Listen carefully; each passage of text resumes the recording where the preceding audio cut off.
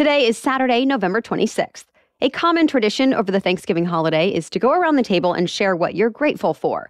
But did you know a regular practice like that may actually make you healthier, both mentally and physically?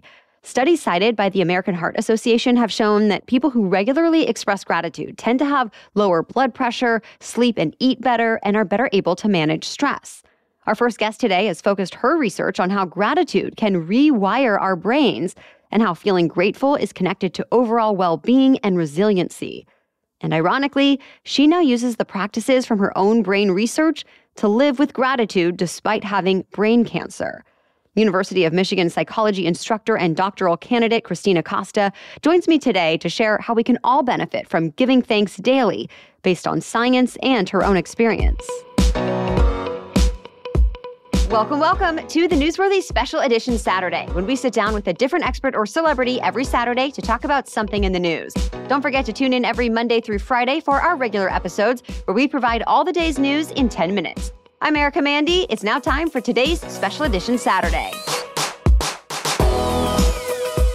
Christina, thank you for coming on the Newsworthy. Thank you for having me, Erica. I'm happy to be here. So before we really get into the science of gratitude and what it does in our brains, I want to talk about your experience with it. You have shared your own battle against brain cancer and how it's influenced your research as well. So first, how are you doing? And also, what was the key, do you think, for you to be able to hold on to positivity, gratitude, and resilience in the face of such an intense struggle? I'm doing very well. I get scans every 8 weeks to make sure that the cancer and the tumor is stable. And I had a scan last Thursday and it was stable. So that is always great news. I definitely struggled. It was not always easy for me to practice gratitude or use that as a tool automatically. We can have both, right? Like we can be really struggling and also practice gratitude. And so I like to share with people that that's exactly what my experience was, is that was very tough. It is still very tough. And I'm able to use these practices from my research, ironically, to sort of bolster my own well-being. Okay, so you're talking about kind of both and at the same time. So I do want to ask about that, because sometimes when people talk about positivity, other experts say, you really need to allow yourself to feel the bad feelings, or not bad feelings, all the different feelings, to validate those feelings and have those emotions. But also you want to feel positive and, find gratitude. How do you balance those two things? It's really just finding how they can both exist, allowing them both to exist, right? And I had a wondrous bunch of professionals that helped me do that. It's certainly not an easy thing to do, but the field of positive psychology, when people hear positive psychology, they think really it's all about, it's positive and it's happiness. And it is that, but it's not just that. It really is telling both stories instead of just the stress narrative. So when you talk about gratitude, what does that look like? Is that just saying out loud that you're grateful for something, or do you have to feel all of those feelings deeply? Yeah, you want to marinate in those feelings almost. So like this one practice that my research mentor developed with her team, it's called the 3 good things method. So traditionally, a gratitude list might look like, okay, waking up and I'm journaling 3 good things that are happening in my life, 3 things I'm grateful for. Very simple. In their practice, they add tell us the 3 good things, but also then why are you grateful for them? Or 3 good things that went well today and why. And they can be so small. And when we start small, then we start thinking about things the next day, like, I have to write my gratitude journal tonight. So I'm going to be more aware of things I'm grateful for. And, being grateful for just waking up today might turn into bigger things later on as we notice more. If you can involve other people in creating those routines or traditions, it makes it, you have an accountability partner. It makes it a little easier. Me and my friend on phone calls will often end with, what's one good thing, if we're like complaining about all these different things that are happening in our life. Okay, what's one thing that's going well, or something we're looking forward to, something we're grateful for right now. If you have kids, think about at the dinner table, what are you grateful for today? What's one thing that happened and why? Why are you grateful for that? Why are you grateful for your teacher or for this friend? Another common practice is writing gratitude letters. So like really thanking the people in your life. And doing that helped me focus on like I have all these amazing, amazing, amazing doctors, medical professionals in my life. And so to really take time each day to think about them and thank them for the way they're impacting my life, my friends, my family, it really helped me understand and see, like, I have all of these people, I have this huge team behind me.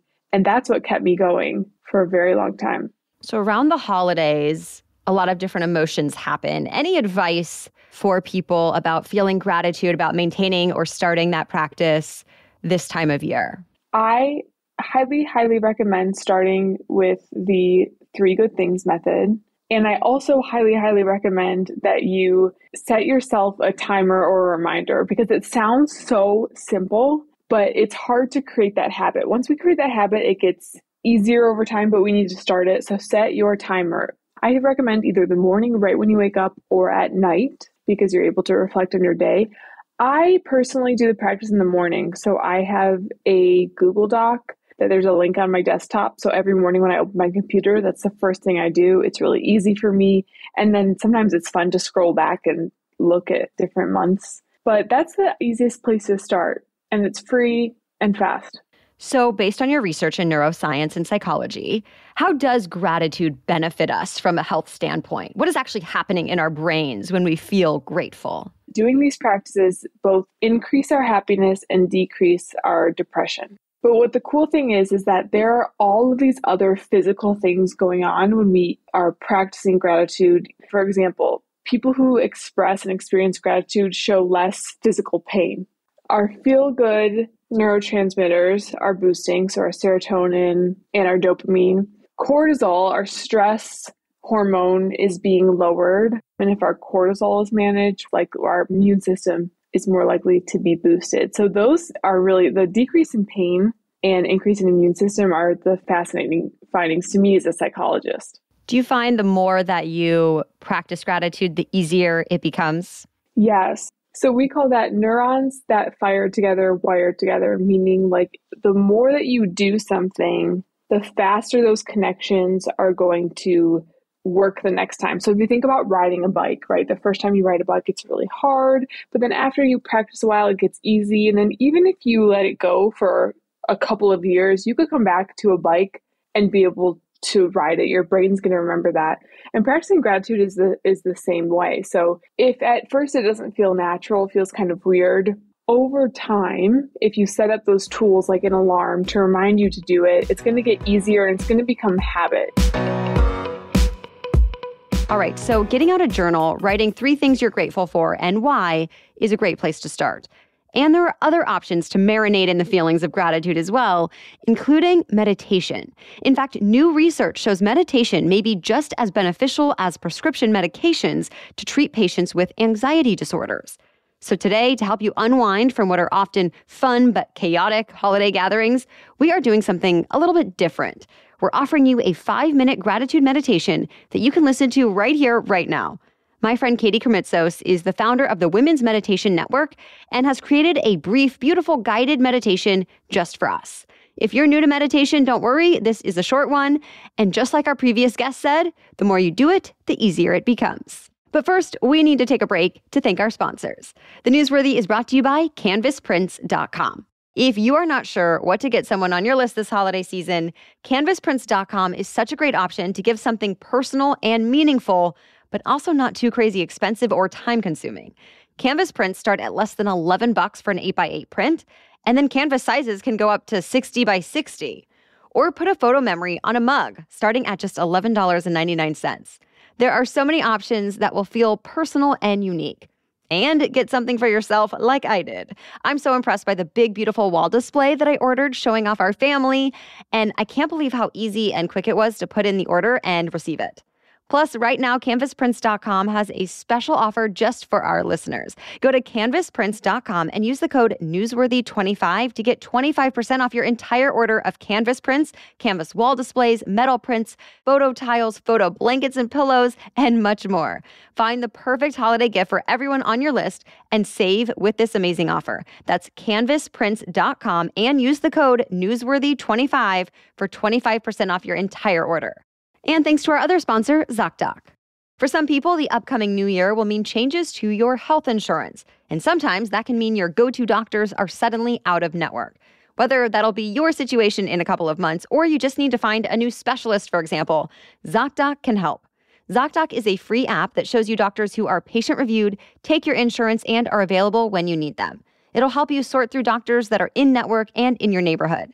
Plus, the mobile app is as easy as ordering a ride to a restaurant, allowing you to search, find, and book doctors with a few taps. You can choose to book an appointment in person or remotely. Every month, millions of people use ZocDoc, and I like it whenever I need to find a new doctor, too.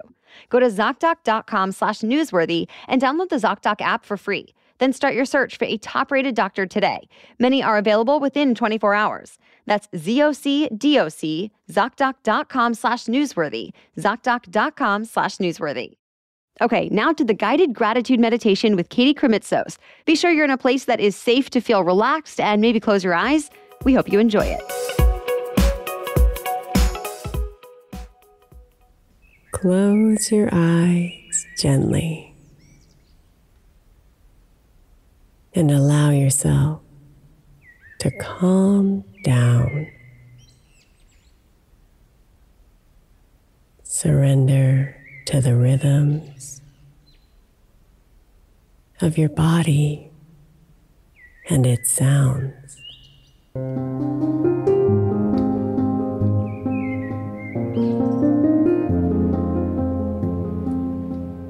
Let your shoulders drop and your mind slowly clear.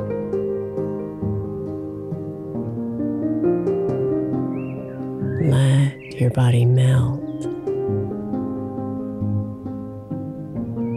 and everything heavy disappear.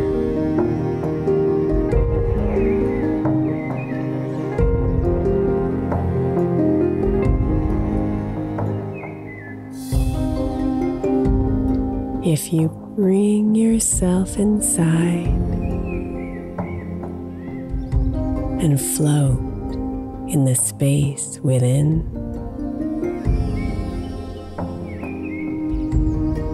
all the good that's yours appears outside and in.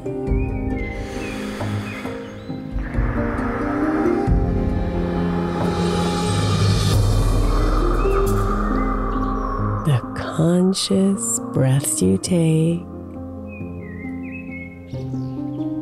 quickly make you aware of your body's beautiful magic, of its love and its care.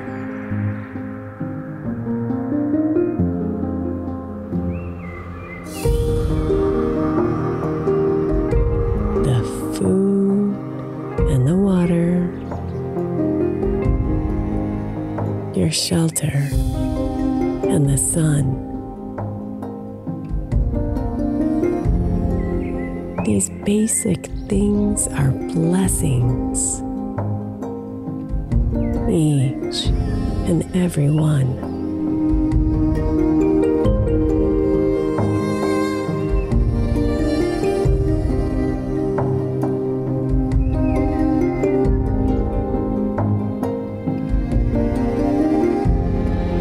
The people that surround you,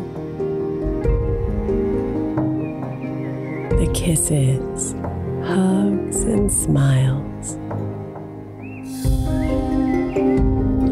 warm you and connect you and fills you up for miles.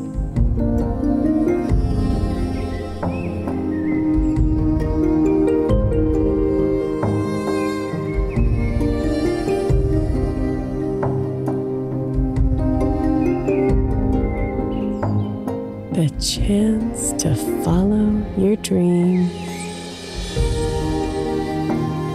the fire in your belly to live,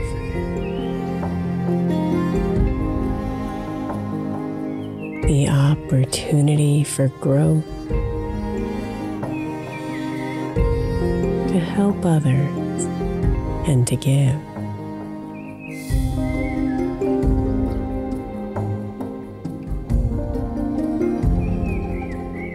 Each of these endless blessings are yours every single day. Let the gratitude blossom and soften your heart today.